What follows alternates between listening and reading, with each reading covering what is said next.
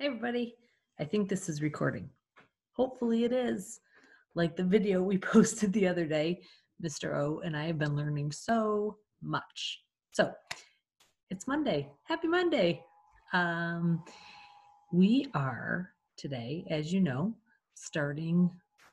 moving forward with our learning. So up till now, we've been kind of reviewing and checking in with each other, but not doing lessons. So starting today, we're going to do lessons in reading and writing and math and maybe some science and social studies. We'll try and roll that in. But Mr. O is going to teach all the math. I'm going to teach all the reading and writing. Sounds good, right? So today we're going to talk about reading, and we decided that the best place to talk about, I just dropped something, hold on.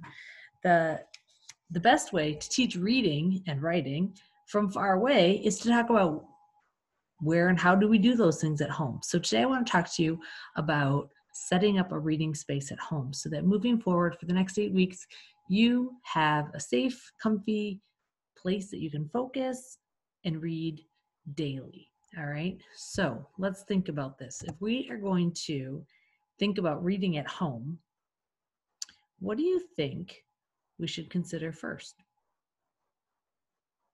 Let's see, I'm listening. Oh, I heard somebody say when. When should we read? What do you guys think? When's a good time to read? When do you like to read? I know some of you, I can hear you. Some of you said that you really like to get up and read first thing in the morning. Do you like to do that? Some people do. Some people I hear saying that they like to read in the afternoons, maybe even evenings, kind of after dinner, after you've had some time to work on your lessons, you've done your eye ready for the day. Sometimes that's a nice time. Oh, I think I heard someone else say they like to read at bedtime. I love to read at bedtime. The only problem is that I usually fall asleep doing it. So that's a problem. All right, so those are times that you could consider reading. Those might be really good times for you to read. What's the next thing we should consider about reading at home? I'm listening. Oh, yeah, where? Where to read? I totally heard you say that. So let's think about that. Where are places at home that you like to read? I like to read in a lot of different places. Did you watch the video?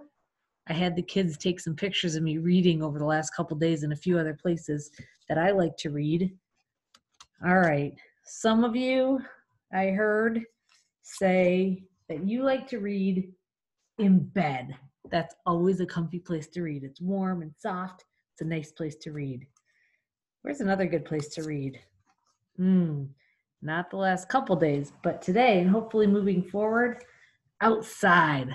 I totally agree. That's a lovely place to read. You can listen to the birds, maybe put up a hammock, maybe have a porch. It's awesome.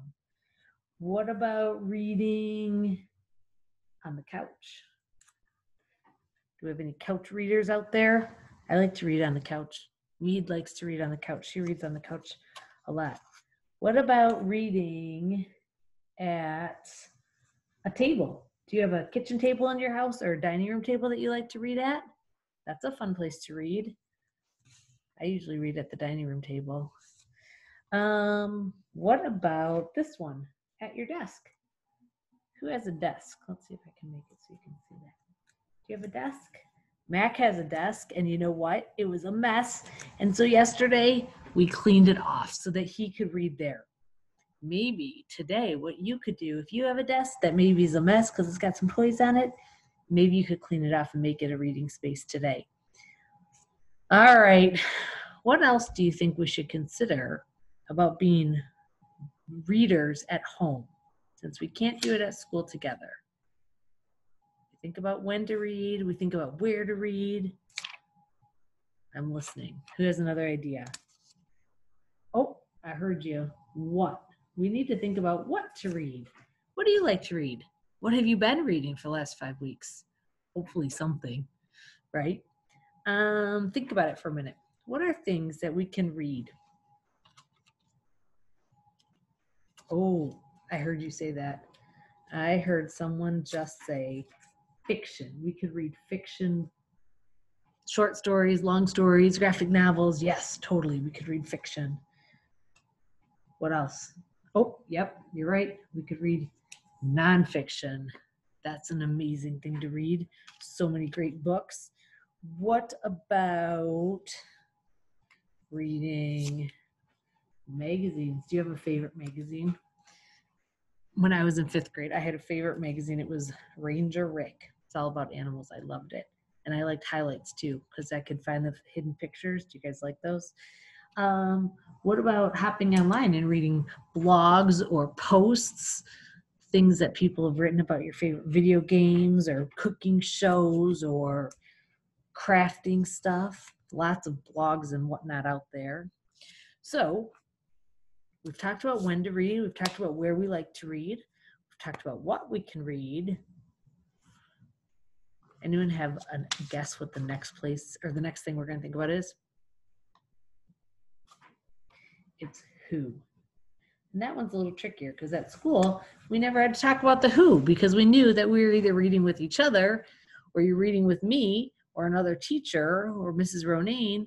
So we never had to talk about who. But now that we're reading from home, we have to think about who we're going to read with or by or to, because those are important things. So some of you might be reading with your parents and guardians. That's a good idea. I know Mac and I have been reading every night. We're still on front desk, but we're almost done. Some of you have pets that you could read to. Dogs love to be read to. Cats, not so much. At least not my cat. But the fish like to be read to. Mead's been reading to the fish. What about reading to your siblings? Especially those of you that have younger siblings, that is a great audience because you know what? Kids love to be read to. And it's one of the best ways to learn how to read is to have someone read to you. So the next couple ones that I thought about, maybe you've thought about, you'd have to do via Zoom. But what about reading to friends?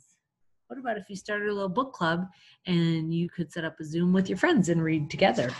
I think that would be amazing. Maybe find a book on Epic, which is a website we're going to be talking about in a minute, and read together over Zoom.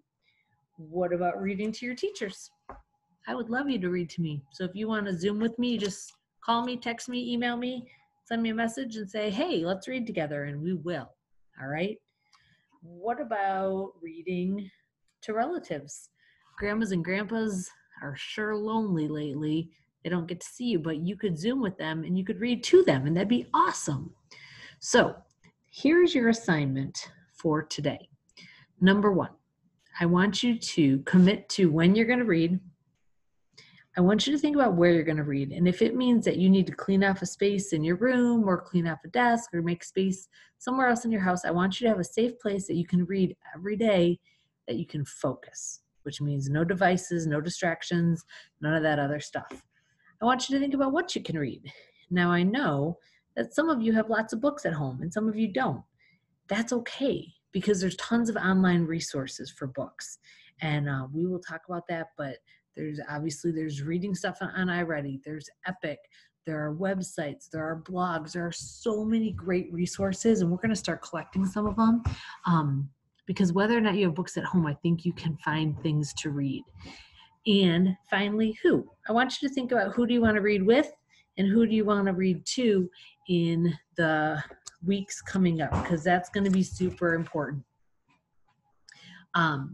So let me click back over here. All right. So I've been thinking about what I was going to read. I've been reading this a lot because lots of birds are coming back. They're migrating, and I've been checking in to see who's at my feeder. You might be surprised, you might not. I revisited my favorite. I reread it again. And if you noticed last week, I put on our stream that Kate DiCamillo is doing a live book club, I believe on the 21st, on Tuesday. And you could log in and sign up for it. I know there was a limited number of spaces, but you could go back in the stream and find that. I'm going to do that on Tuesday, and I'm pretty excited about it. And as you know, I've also been following Kate's writing lessons that she's been doing. One of the lessons was to find a journal. And guess what? When she showed her journal, it was the exact same journal that I have, like the exact same one down to the little black strap and everything. And I got really excited. So I've been writing every day. And she said that this was tip number 4. Writers also have to be readers. And she recommended a kid's book and she recommended an adult book, which was this one, Gilead. And so I ordered it and I'm going to start reading it tonight. And I haven't decided where. Maybe in my hammock, maybe on the couch. I haven't decided yet. But that's your job. Figure out where you're going to read, when you're going to read. We will check in tomorrow on Tuesday on Zoom at 11. And that's what I'm going to be asking you is where are you going to read and what are you reading? Whom are you reading with? And I'm posting some information on how to get on Epic. So I want you to do that before we talk on Tuesday. Okay? All right. Love you guys. Talk to you later. Bye. Let's see if I can figure out how to stop recording. I don't know how to stop recording. Let's see. Oh, here's stop recording. Okay. Bye, guys.